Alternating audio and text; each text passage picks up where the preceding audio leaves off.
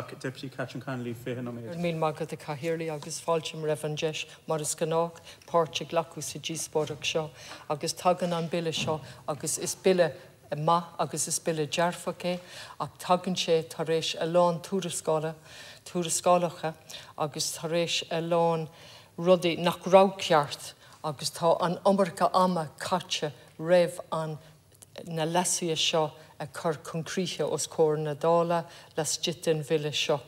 Agus tá mé contúsa curlis an próise sinniu leis an túrascáil ón Iarmhrethimh Charlton. Agus tá neart le rá aige ó híomh na ngordaí de, rudaí maithe agus rudaí nach bhfuil comá sin ó có dearfach. Ach I dús spára, Tasói me leis an mille héin, agus rahi me chimpe le Charlton, agus chuki me a rashkuji an bille.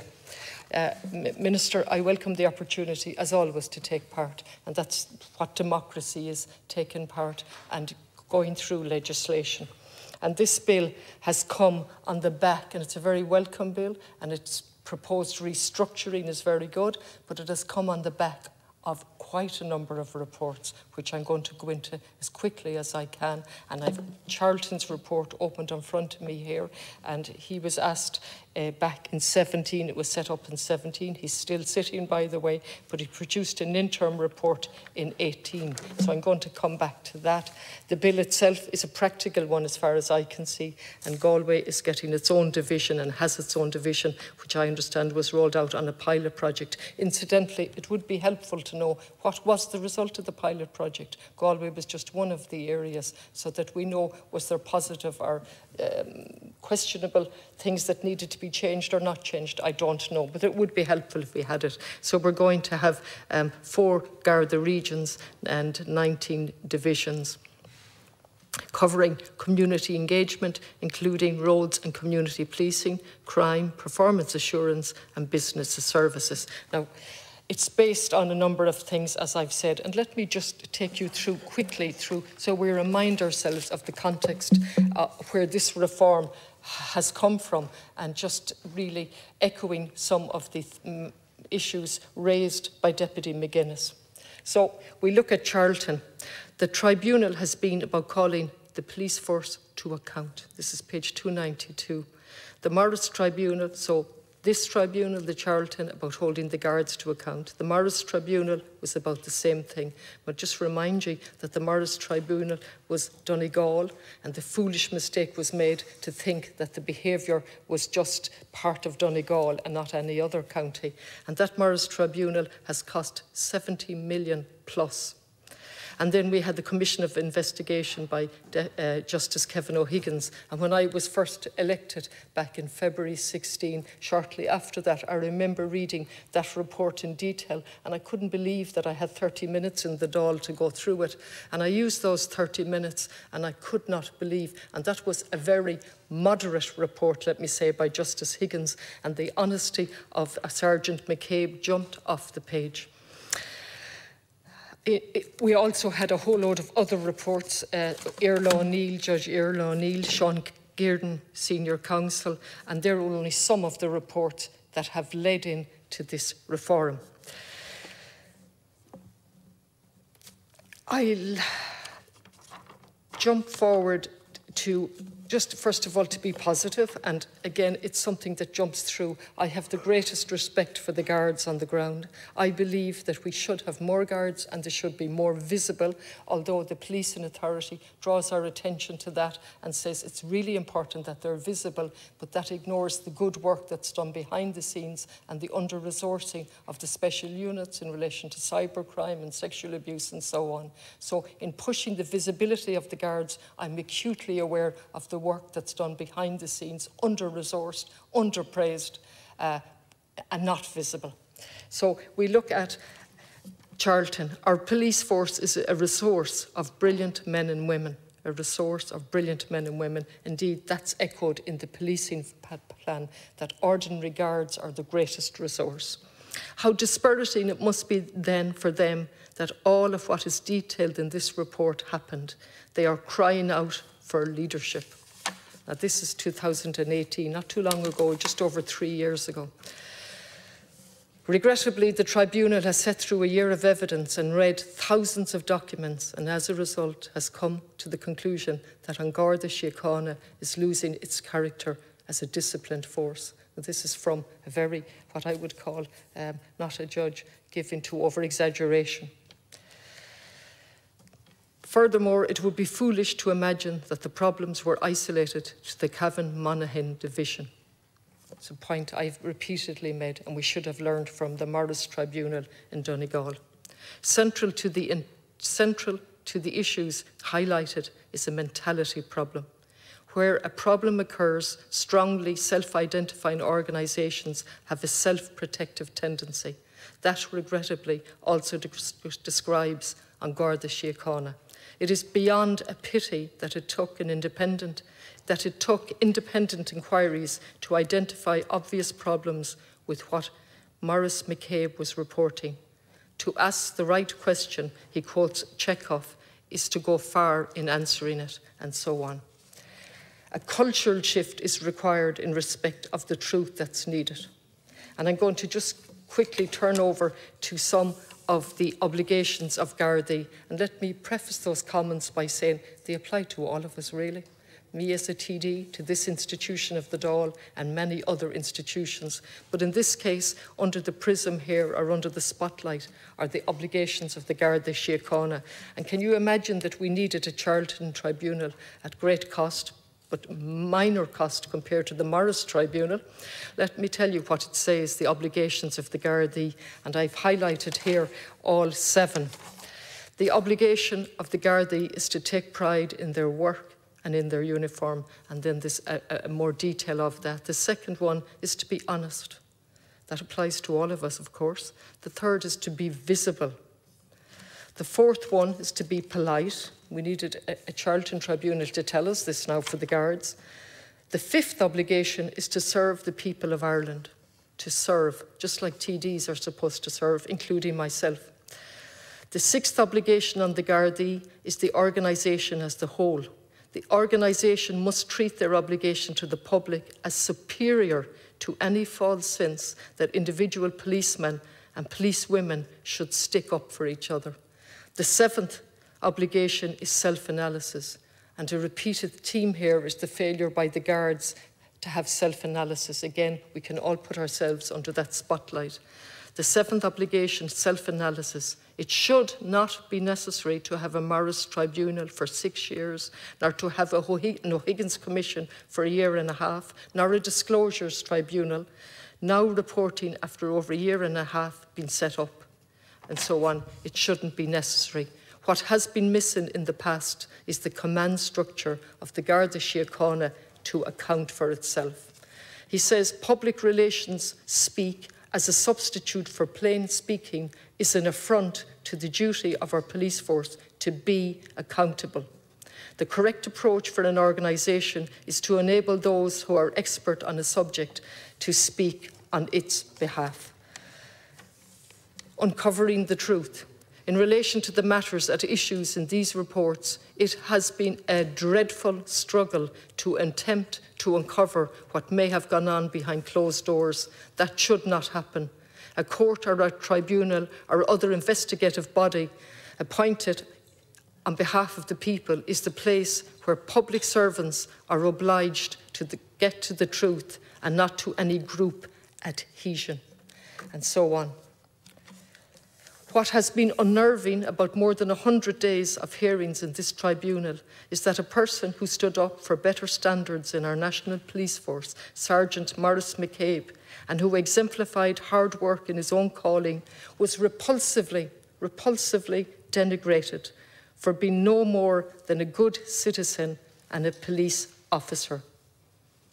The question has to be asked as to why what is best, what demands hard work, is not the calling of every single person who takes on the job of services to Ireland. Worse still is the question of how it is that decent people, of whom Maurice McCabe emerges as a paradigm, are so shamefully treated when rightly they demand that we do better. So I'll put Charlton aside, but it's important to give the context to the reform before us. And then I look at the policing authority, and in addition to those reports that I've mentioned, we've had the setting up of various oversight bodies, the Policing Authority, the Garda Inspectorate and the Ombudsman.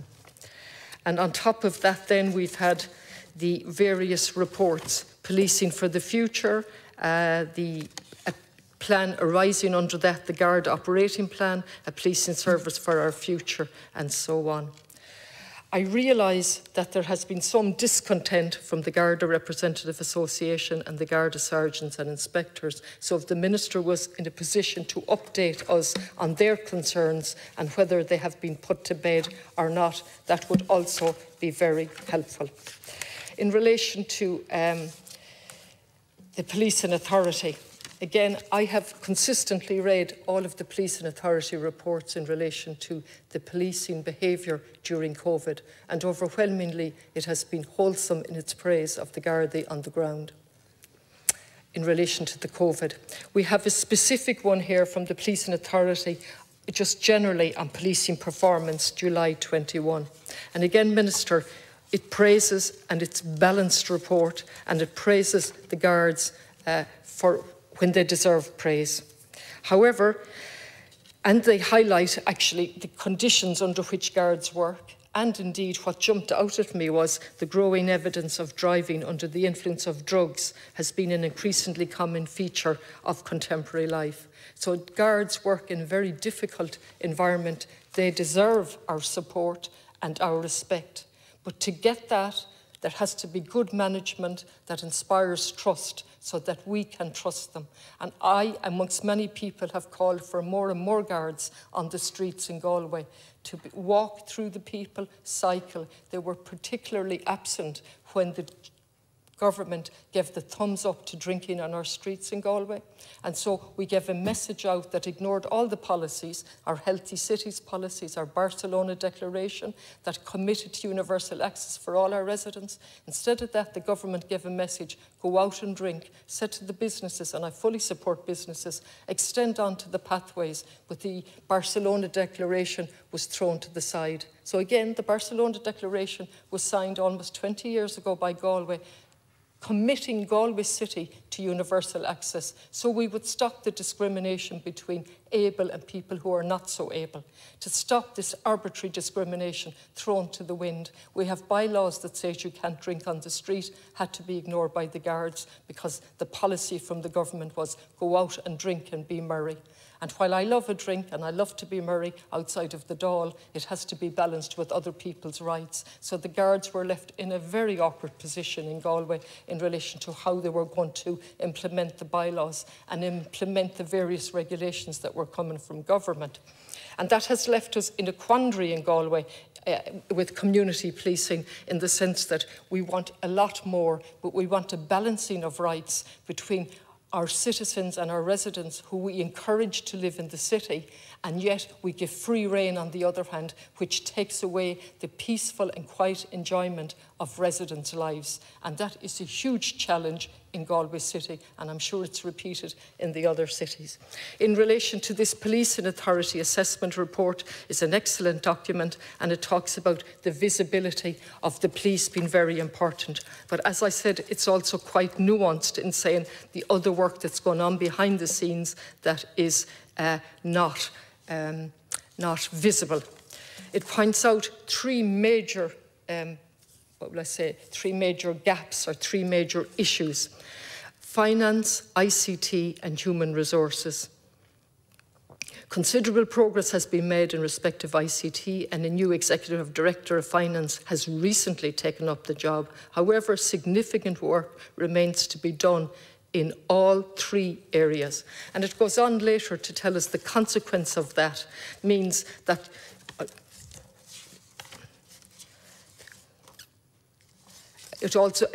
the absence of a strategic workplace plan and a long-standing vacancy for Learning and Development Director. So it leaves then the management without a clear sense of direction, prioritisation and planning. And this is specifically spelled out. Also, information that they've asked for a repeated time hasn't been forthcoming from the Guards, notwithstanding the commitment to reform. The authority, as part of its statutory functions, is required under various sections to provide advice to the Minister of Justice before each financial year with regard to the resources that are likely to be required. Since the establishment of the authority, this function has been largely frustrated and action against it undermined by a lack of sufficient financial information and insight from the Garda Síochána. That's page 16 of the Policing Authority Assessment of Policing Report. It tells us that they get approximately 2 billion annually, covers current and capital expenditure, and at present, notwithstanding that amount of money, the organisation does not have the ability to cost the policing plan or the projects within it. This lack of overall budgetary planning results in resources not being in place when they are needed.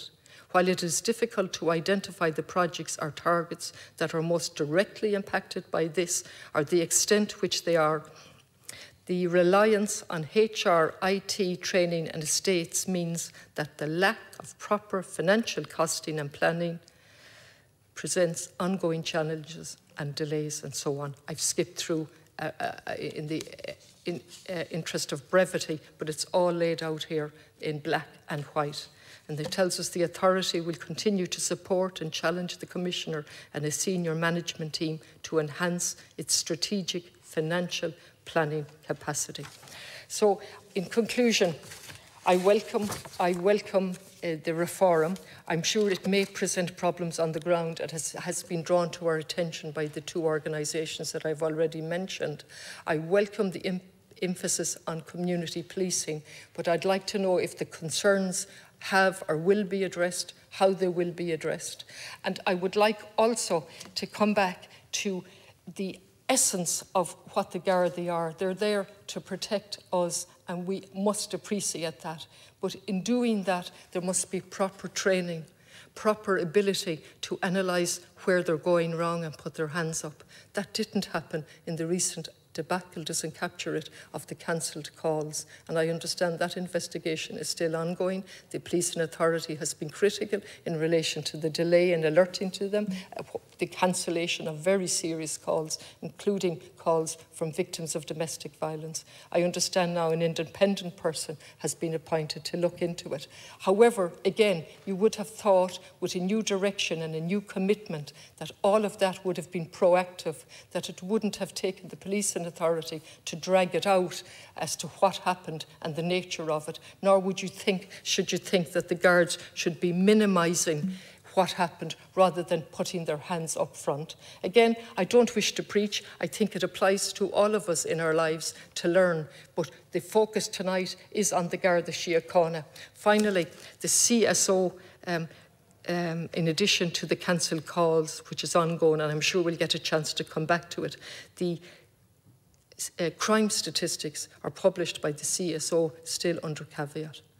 And that's going on for quite some time. As I understand it now, it's gone on since 2004.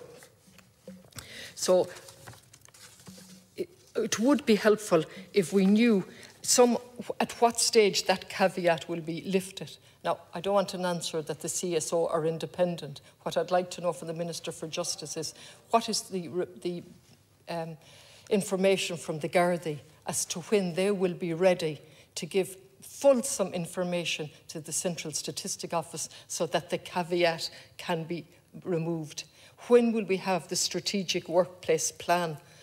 Because at the moment there seems to be a complete disconnect between that and the need for it and the consequences on the ground. So, gur míle mágad chaithirlí as an